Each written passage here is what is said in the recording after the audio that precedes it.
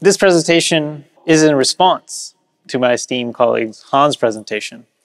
And the problem I had with the model is the product, it's a pretty strong statement. I would say the model is a product. But when Brian gave me this assignment, I thought to myself, like, what do you mean the model is the product? Like, how am I even supposed to give this presentation? Like, what am I arguing against? Like, who believes that the model is the product? Like, does anyone believe that? And like, there must be something more to the argument than just that title, the model is the product. And so I did some research, trying to figure out, like, where does this argument come from and how did it originate? And the person that I found as kind of the most vocal proponent of this idea is Alexander Doria.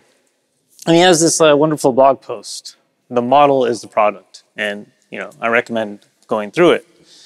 But the post puts forth several arguments. So let's go through them one at a time. So argument one is that as models get better, they displace complexity. So we heard that from Han, and I agree. You don't have to do crazy loops and crazy architectures. You can just maybe even one-shot it as the model gets better. Argument two is that the foundation model labs will move up the stack. This is a tweet from Naveen Rao, and he argues that, or he predicts that foundation model providers will stop offering APIs in the next 2 or 3 years. Bold prediction. So why does he argue that? Well, he says that, look, for an open model service, the value is kind of going up the stack, and the model is a commodity. And basically that these closed models, they're going to shut off their APIs and they're going to offer the intelligence through products. And this is cited in Alex Doria's blog post as one of the arguments. I think it kind of cuts against the model as a product, to be honest, because now we're talking about the product is a product, but we can come back to that. The third argument is, hey, search, encoding are just canaries. Like, look at what the large foundation models have done with search, and what they're doing with coding.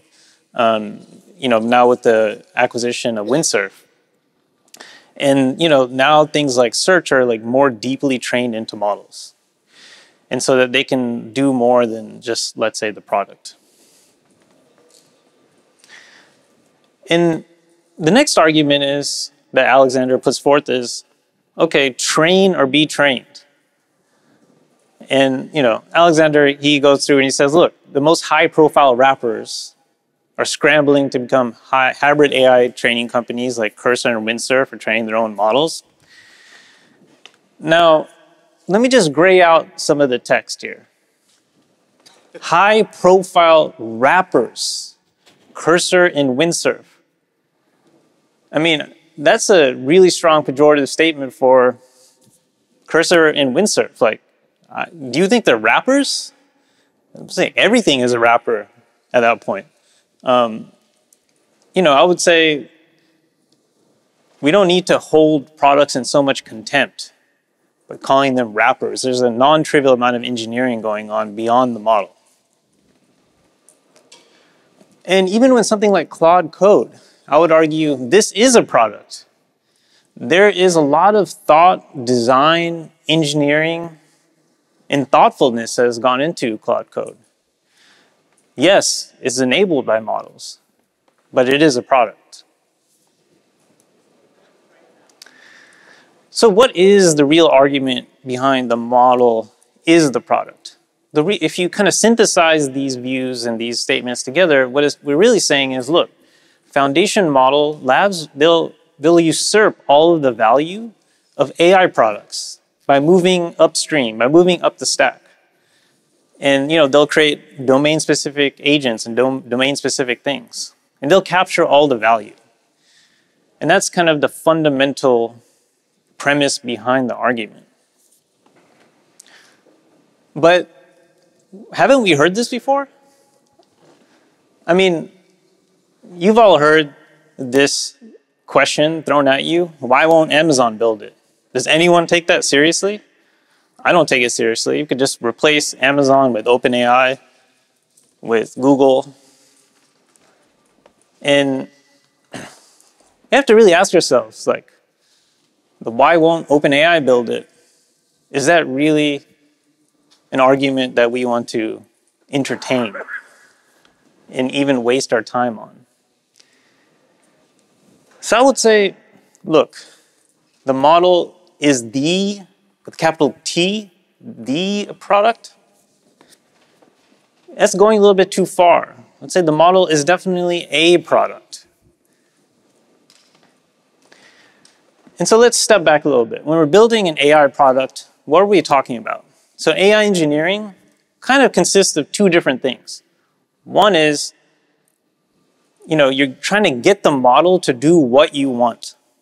So how do you do that? Well, you use many different tools like, prompt engineering.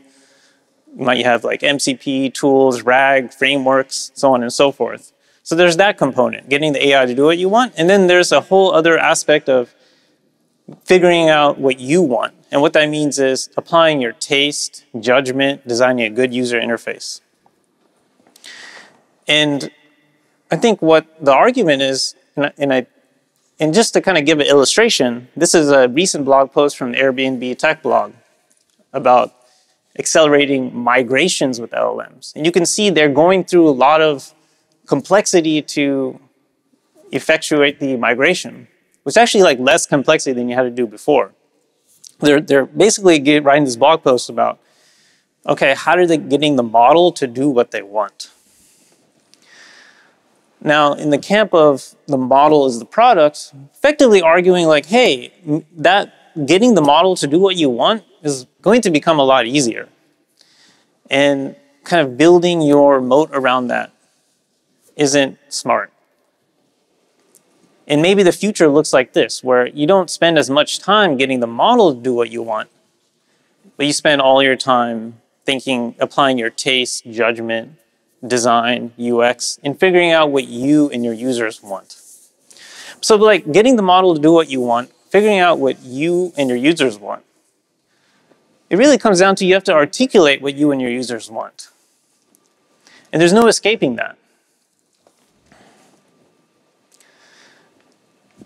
GitHub Copilot in Cursor, for the longest time, they've had access to the same models. Maybe not at the present, but for a very long period of time, they've accessed the same models. And I would say very, very different products with very different capabilities and very different reactions from users. And I would say the part that was not the model is doing a lot of work. But in conclusion, I think we're really saying the same thing. Just kidding. You didn't come here just for me to, kind of just make peace. We came here for war and blood.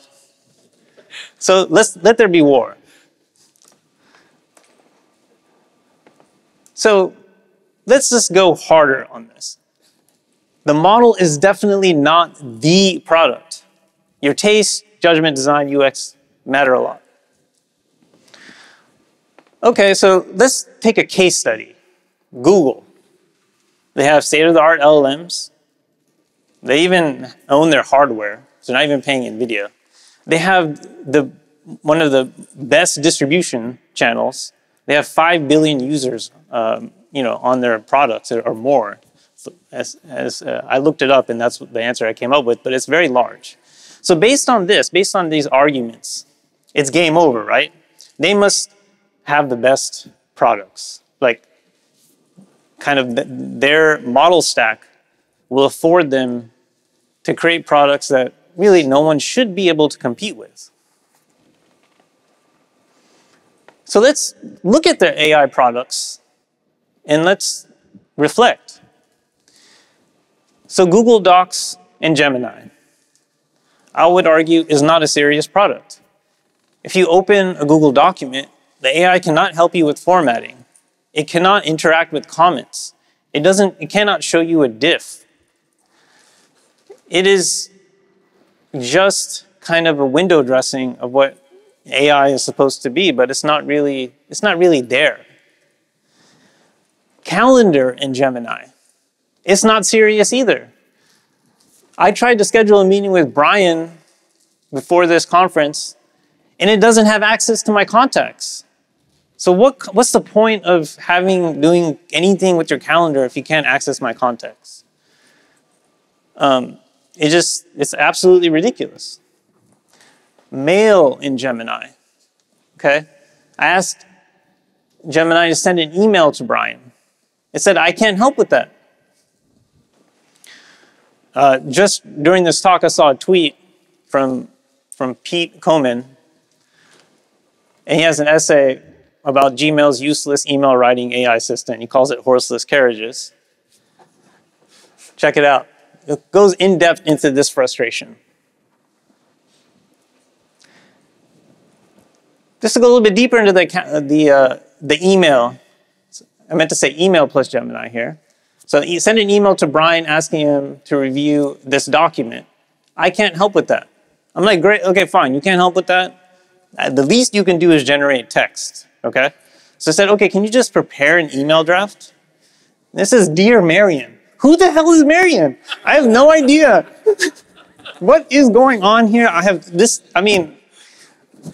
even know what to say. I really don't know what to say. It's ridiculous. Sheets plus Gemini. Insert synthetic data into the spreadsheet given these column headings. I can't help with that. I can't help with that. Again, company that has state-of-the-art models, they have excellent distribution, and they have a product. But they don't have a product. Slides in Gemini. I tried to use Gemini to help me make this presentation. I said, hey, create a checkmark green bullet with text, hardware, taste, and judgment. It says, I can't help with that. What can you do? I try to get help. I try my best to get help with really anything, and it just refuses me. On the other hand, third parties can do this. This is a software called Lindy, which is actually pretty cool. So I was able to ask Lindy, hey, schedule a meeting with Brian at 4 p.m. to discuss the data council's talk. I was able to find it in my contacts and schedule that appropriately. But there's jagged competency here. I will say, I'll give it something to Google that the Gemini search is pretty decent. It's able to search my drive, and it's able to search fairly well. And I like AI Studio. But when we're talking about the mainstream products, outside search and coding and stuff like that, we have a problem. So to kind of not make this about Google, let's take a company that is just focused on products. And they've kind of outsourced the modeling to someone else. We're talking about Microsoft. So Microsoft has had exclusive access to models, and they get access to them first. But hey, if I open Microsoft 365 Copilot, so this is a screenshot from me asking, hey, summarize the 10 most recent Word documents in my OneDrive. It tells me, hey, I can't do that, but why don't you open your own files, and why don't you read them yourself and take notes? I don't know whether this is funny or sad or what. I had lots of emotions while experiencing this. And Microsoft responded to me, some people that work on these products, and said, hey, so the first response that came to someone's mind was, am I an enterprise account? I mean, that's all, yeah, we can just move on to the next slide.